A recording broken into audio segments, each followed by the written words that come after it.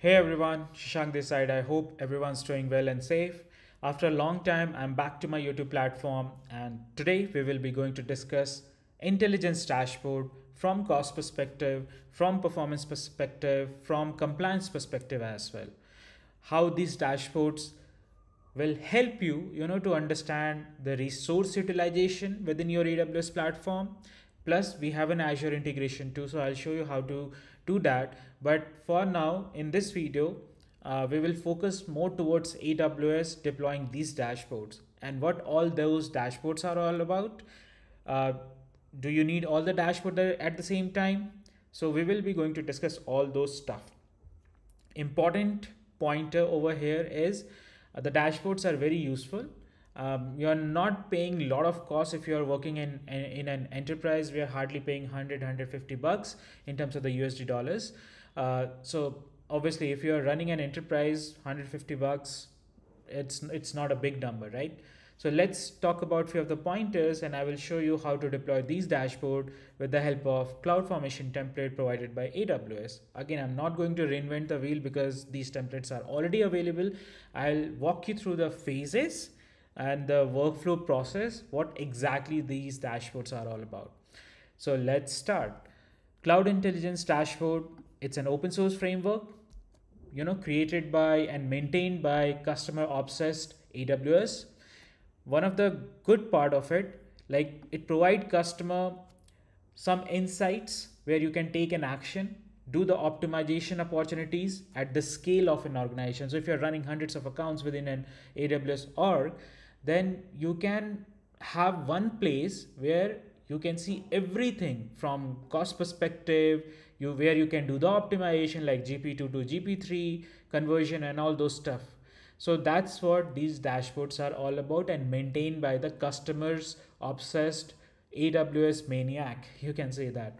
Supported by a well architected framework, the dashboard can be deployed by any customer using CloudFormation template or the command line tool. And the third way is the manual process, right? Where you can do a lot of phases, the step-by-step process. Obviously the preferred way if you want to learn, then and you don't want to interact with what exactly written in a CloudFormation template or what exactly written in a CLI tool, a command line tool, then yes, manual way is always preferred to understand every piece of it. But if you already have a CloudFormation template, if you can understand the logic, the flow itself, then CloudFormation template becomes very easy for you. That's why we nowadays we are moving towards an IAC, infrastructure as code. These dashboards help customer drive financially accountability, optimize the cost, as I mentioned, track the usage goal, implement the best practices for governance with the help of Tau dashboard, which is more of a trusted advisor dashboard on the security side as well, and achieve an operational excellence all in a well architected pillar. Now, what is well architected pillars or the framework itself? We already had a discussion on this long back, so I'll share the link of those videos where you can, in general, well architected framework, we talk about security pillar, we talk about operational efficiency, then we have cost optimization, another three factors also involved in that, fault tolerance and all those stuff. So I'll share the link where I have discussed well architected framework within AWS, which you can go through to understand what exactly it looks like. Now in terms of the dashboard, right, so we have a few dashboard that what we get while deploying it. So some are foundational dashboard where you get a CUDOS dashboard. This is one of a famous dashboard that more of a DevOps manager and IT manager uses it. Cost intelligence dashboard again comes with a very beautiful perspective of one place where you can get everything. I'll show you a public dashboard what AWS has given, because today I'm going to deploy a dashboard. It takes 24 hours to ingest all those data, then only it will be able to show you the what exactly parameters or resources that I'm running. Obviously my account doesn't have much resources as of now because I have deleted it long back. I don't want to pay for the resources which I'm not using it. That's the best practices, right? Just to save the cost. KPI and modernization dashboard we have as well. All the KPI metrics and everything is getting captured within these dashboards. So these comes under foundational dashboard. We have some advanced dashboard, what we call as TAO, which is more of a trusted advisor reports as part of an organization. So you can see that too. We have compute optimizer, where you will see recommendation towards moving from one instance to another and save this much of cost, because you're not utilizing, let's say, M5 8x large for an application deployed on top of that. So let's move that from a M5 8x large to, let's say, M5 4x large or 2x large, depend upon the recommendation. So obviously that level of granularity you also get. We have cost anomaly dashboard too. I'll show you that these dashboards as well. Additional dashboard, we have trends, which is more on the financial side, and sustainability proxy metrics dashboard as well. So as I mentioned, there is a public framework, the public dashboard what AWS has launched, and where we can see all sorts of data with a multi-account metrics. So I hope this clears a lot in terms of the Cloud Intelligence Dashboard. But what all things, obviously, always I try to understand why instead of understanding what. But before starting the video, I thought let's at least give you a glimpse of what exactly I'm going to discuss, and then we will discuss about why and what is the significance of these dashboards for us to deploy. Because everything we are deploying in the world of our industry, we should have some sort of significance to deploy it, right? So what all things intelligence dashboard is helping us to reduce it, right? So that's why, how can I figure out the impact of savings plan reserve instances? So today I have deployed a certain number of instances. I have a savings plan, I have a reserve instances, but do I get some sort of better number after having the savings plan or reserve instances? How can I track that basically? Then how you can visualize the cost and usage across multiple payers. So let's say you have multiple payers, under multiple payers you are running 500 accounts, 600 accounts, then how you can manage all those that's where the intelligence dashboard is helpful. Track the cost optimization metric like unit of the compute. Then see the opportunities. How can I see the opportunities to become more cost optimized? Because what trend that I have seen in the industry over my entire experience of this cloud journey, that people go ahead and deploy anything initially and then they worry about optimizing it.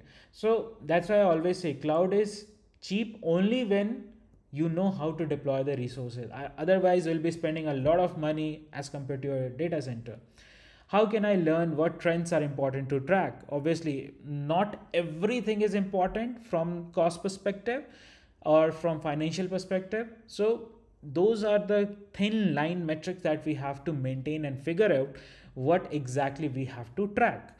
Then get alerted by the anomalies, which is basically at the peak traffic. Let's say there is some peak in the cost as well. How can I detect those or get alerted from those anomalies? So those set of functionality, the granularity we also get with the dashboards. Get the granular insight to my cost, then track the LOB's adoption of Spot, Graviton, GP3.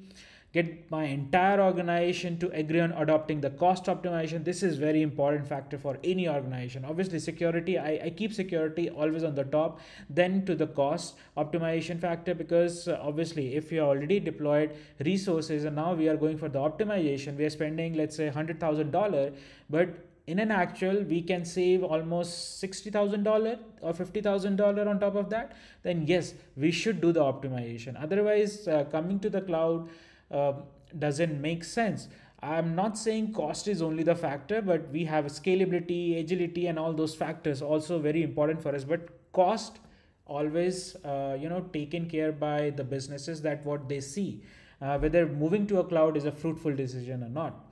Empower my cloud center of excellence to make the optimization recommendation on the data, and use the information about the past usage to make decision about the future. So you can see the trends, you can see the forecast as well. Obviously we have certain set of modules within AWS like Cost Explorer. You can create a lot of insights from Cost Explorer. I'm not denying that fact, but Cloud Intelligence Dashboard is much more useful because of the factors that what we have discussed. So I hope this might given you a fair amount of idea that why Cloud Intelligence Dashboard, or what you can do with the Cloud Intelligence Dashboard, what all important pointers that we are trying to save it over here. Now, what problem CI dashboard? Now, from moving onwards, I'll be calling it as a CI dashboard, Cloud Intelligence Dashboard, as a short form, solving for us. Obviously, it is easy to use. All the insights in a plain language. It's not like in a specific language that you are running. It's a plain English format language, organized by the service category. Like you have EC2, then storage, EBS, S3, and all those level of granularity is there after deploying the dashboard. High level overviews.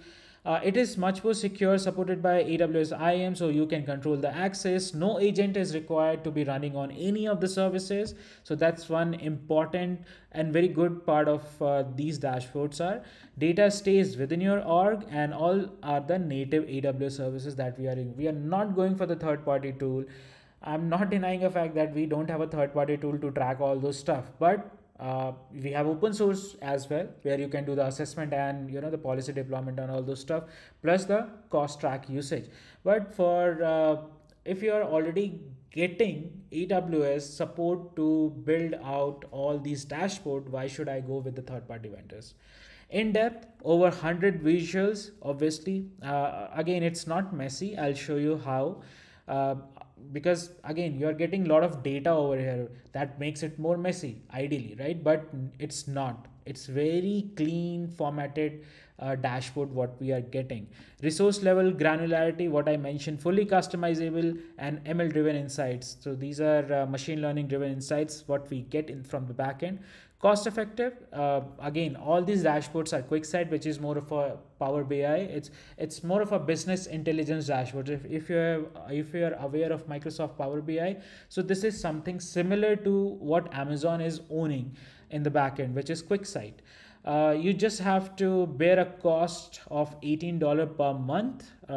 That's what the cost of Power BI, and serverless pay as you go. Whatever resources that you are using in the backend, let's say if you are using S3 for storing a lot of data, then yes, we have to pay for that. But as I mentioned at the start, $150, 200 at max. That's what in an enterprise, if you're running, $200 is nothing, right? And you are getting a lot of data out of it. So a lot of dashboards, right? We talked about in this section, I told you, like, we have foundational dashboard, advanced dashboard, and additional dashboard too, right? So we have a lot of dashboard. Which dashboard is useful? Where you can use what kind of dashboard? So what trend I have seen, the trend dashboard and the CI dashboard, this is presented at the CFO level or the director of finance, right? So they want to track the unit economics, or they want to track the optimization at the CFO level. They are not worried about like what exactly you are using in the backend at the tech side, right? So trend dashboard, which is on the financial side, CI dashboard, which is on the tracking of the unit economics and a lot of other factors as well, the financial trends and everything. That's where this these two dashboards are getting used. And again, I'm just sharing my experience. It can be of a different usage. Anybody can use it, totally depend upon the requirement, but that's what I have seen. KPI dashboard at the FinOps level. Again, FinOps is you can consider it's more of a financial and a DevOps combination, where it's not only the responsibility of the finance guy to track everything. You can integrate with the DevOps engineers and create this journey of a FinOps. Nowadays, a lot of FinOps opportunities are there in the market. So another good trend it's running in the market. So if you are having a FinOps understanding, then you can get a job at a good level in the industry as well. Not within India, across the globe I'm talking about. Now KPI dashboard, FinOps teams are quite responsible for tracking the optimization. That's what they are meant for. Then obviously finding more ways to optimize, because the actual the cost is they are paying it, right, for us as part of the organization. And forecast. So for example, today I'm spending $100, I might reduce it to $50, right? So that forecast can be shown within KPI dashboard as well. The CUDOS dashboard is more of a, or the TAO dashboard is more for the DevOps manager or the director of IT. That's what they're interested with in tracking down, obviously, the financial trend, the granular level insights of those trends at the service layer and everything. TAO dashboard again at the security layer, finding more opportunities for improving the performance and at the security layer. So that's where the trusted advisor dashboard comes into picture. So these two dashboards are more on the tech side. The DevOps engineers, managers, IT managers, they want to see all these kind of reports. So that's my experience towards what dashboard you should use. Again, it varies from org to org, it varies from individual to individual. Okay, let's look at some of the capability of previously defined dashboard like CUDOS. Obviously, CUDOS give you a high level detail of the operational insight, ability to drill down at the resource level granularity. Again, I'm going to show you the dashboards. I'm going to show you the deployment model. These are just a pointer. Obviously, we have discussed everything whatever I'm highlighting over here, but yes, CUDOS dashboard, as I mentioned earlier, for the DevOps managers, IT managers, that's what they are very interested to understand. CUDOS dashboard, you can find out auto generated cost optimization recommendation. Again, this is something at the tech layer, you want to understand it, right? So today I'm spending $100. I see the opportunity after seeing a dashboard parameters that, hey, I can at least reduce it to $20 again. So it can go to $80 from $100. Still I'm saving $20 a month. So those level of understanding, granularity, what we get, and based on that, we take an action, right? With our FinOps practitioner or product owner or engineering team out of the box. It allows you to quickly identify the spike, which is more of an anomaly detection, uncover the uncertainties in AWS usage. So those level of functionality what we get at the CUDOS layer. Now, from the demo perspective, I will show you how to deploy the CUDOS dashboard and the CI dashboard. REST dashboard like KPI and rest of the others one, you can go ahead and deploy as per the usage, because after deploying the dashboard, I am going to delete it. I don't want to pay certain dollars while doing a demo. Okay, this is the reference link basically. So let me stop the presentation actually. Discard, copy. This is more of a, let's see, a dashboard available on the public platform given by AWS, or the the set of people or the folks that they are maintaining it from the customer end. So that's what they are showing it, right? So you can see this is CUDOS. You can get the TAO dashboard, cost intelligence dashboard. So all the dashboard, even I guess there is a cost CI dashboard for Azure as well. So that level of integration has been made at this layer too.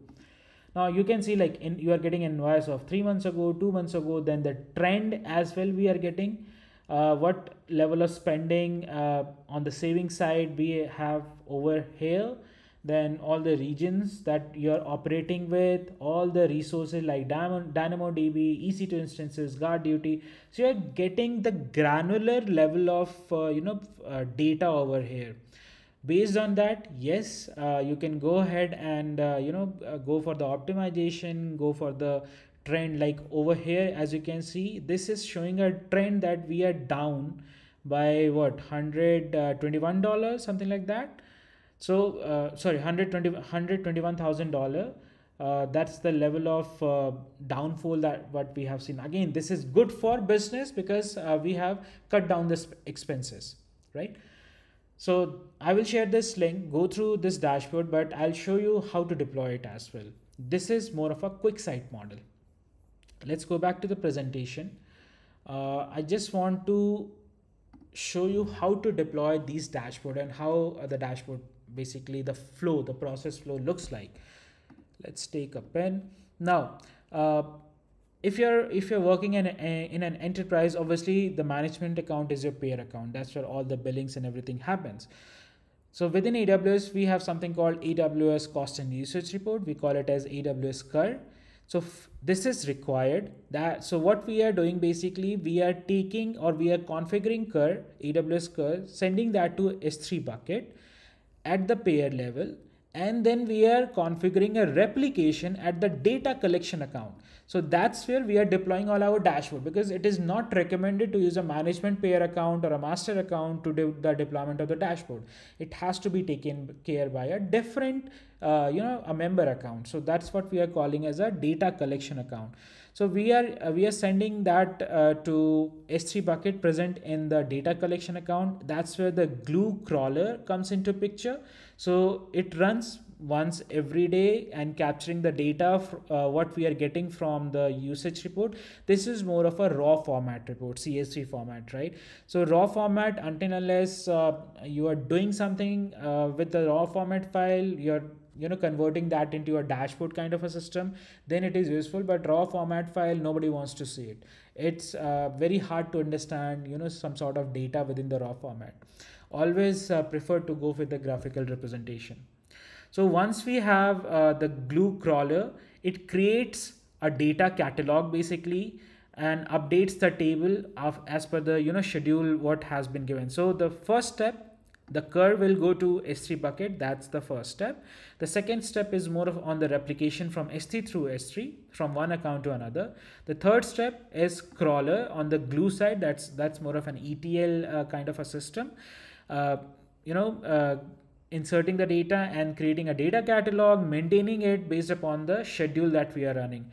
Then we have Athena. From Athena, what we are doing, basically we are taking we are querying all the data from the S3 bucket with the help of Athena, because Athena is more of an analytics platform, okay, using the schema what we have in the data catalog.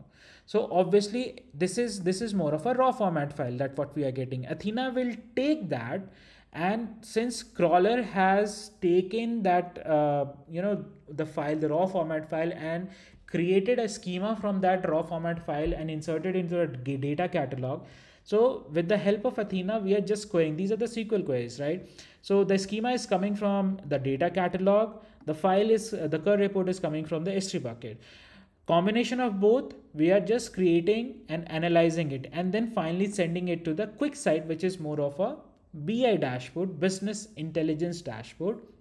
So on the right hand side, you can see the sixth step is a quick site data set uses Athena as a data source, right? And most data sets are cached using Spice. Spice is an in-memory database engine, you can say that. And based upon that, it refreshes daily.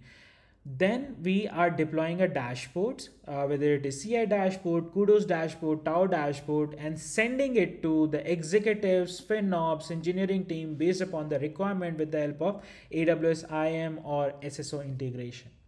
So this is a workflow that how you can deploy a dashboard. Again, we are doing it in phases. So phase one, it's more on the management account. Then we are going on the data collection account, doing the same stuff, whatever we have discussed. Okay, let me stop the presentation. And there is another link that this is more of a workshop that I'll be going to, take a reference of it, as I mentioned. So we will be going to deploy a CUDOS dashboard. I'll be sharing this link as well. So let's click on demo, not on demo. Let's click on deploy. So here we have certain steps to follow. One of the prerequisites that you need to have a quick site subscription. So if you don't have a quick site subscription, you will not be able to do it, because the dashboard is coming to a quick site. So you have to spend that $18 a month subscription model. Okay. So in this video, what I'm going to do, I'll be having a management account where I'll be deploying one set of CloudFormation template, and on the data collection account, I'll be deploying another set of CloudFormation steps. So we just have to follow the sequence. The first step, right? The prerequisite I mentioned, you need to have a quick site subscription. Apart from that, everything is written within your, this one, the dashboard, within the CloudFormation template. Now, if you see this diagram, this is not mandatory that management account has to be used. You can use data collection account to deploy both the dashboards. Okay, perfect. So in the destination account, which is more of a data collection account, create a destination for CUR aggregation. Now, click on this launch stack. Again, anybody can do this. I'm just showing you so that you get familiar with all these stuff, the parameters that what we are getting. Now what we have to do, replace the common parameters, destination account ID, where you are deploying a dashboard. So let's copy our account ID, which is, I'm in the data collection account. I'm using Chrome for the data collection account and Safari for my management account. You can use this prefix for all your S3 buckets. Now, if you're using same account, a data collection account, to deploy all the resources, then you have to select true, because the cur has to be created locally. If you are using management account, then it has to be false. Okay, destination account, which is basically a source account, right? So I'm going to copy, this is my management account, this is Cloud for DevOps. So let's copy this, put it here. You don't have to, so if you already have figured out like what all the policies that you need to, or the permission that you need to be in place, then you can go ahead and create a role. Based on that, you select a role over here. One more important thing, if you have a multi-master account, multi-payer account, right, then you can use comma and then again use that number of accounts that what you have. Click on I acknowledge, create the stack. So that part takes somewhere around 2 to 3 minutes, sometimes 5 minutes, depend upon the resources. Okay, let me go back to our workshop. Let's see what is the second step. Obviously, once this is done, we just have to wait. Step 2 is management pair or the source account. Create a cur and replication rule. So what I will do, I will copy this link address. Now you can log into the source account, launch a stack, enter your destination, which is a data collection account ID over here. So this is my Safari, where we have our management account. You can see Cloud for DevOps. I'm just launching a stack, keeping everything as same, except I'm changing the account ID. So that has to be a data collection account ID, keeping everything same, true. You don't have to touch this one. Just click acknowledge and create stack. Let's go back to our data collection account. This is done. Perfect. This is done. So that's not an issue. Oh, okay. Yeah. Right. So let's go back to our workshop. In step 3rd, in the destination / data collection account, deploy the dashboard. That is the final part. But before that, you have to prepare QuickSight, right? So let me open QuickSight so you can search QuickSight. I already have a subscription of QuickSight, so I don't have to worry about buying another subscription. So it's deployed in Virginia. So let's see. As you can see, our home, let me close it. If I go to dashboard, it's totally blank, right? Let me go back to this one. What is the status? Let's see. This is done. Okay. So the 2 templates got deployed, one in the management account, one in the data collection account. So let's go to our workshop. This part is already done. I showed you my QuickSight is up and running. Then directly I'll go ahead and deploy the dashboard. The dashboard deployment I'm doing in my data collection account, because it is the best practices not to touch the master pair account. Click on launch stack. Let's see what all options we have. We need to have few parameters. I have enabled QuickSight. Yes. I understand I need to manually give the permission. Yes. Replace with QuickSight user. So if I go to QuickSight and click over here, so that's the QuickSight ID. The username I have, where is that? So I'll replace that. You can leave the parameters what we have here. You can see deploy a CUDOS dashboard, deploy CI dashboard, deploy KPI dashboard. So you can go ahead and deploy all the three dashboard, or if you don't want to deploy a KPI dashboard and you are only worried about Kudos and CI dashboard, so you can go ahead and select that. Here also you are getting Tau dashboard or compute optimizer, primary tag, everything. That's totally depend upon you. So I'm leaving everything as default. You don't have to worry about touching anything over here apart from obviously the quick site integration and what all dashboard you're deploying. So let's go ahead and create a stack. Now this will take time.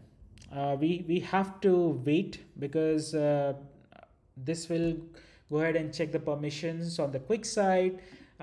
Then it will start deploying this dashboard. Everything is perfectly fine. Obviously in the backend, it's also creating Athena, the schema which we talked about in our workflow. Meanwhile, this is getting deployed. Let me go back to our public dashboard. Where is that? This one. Okay.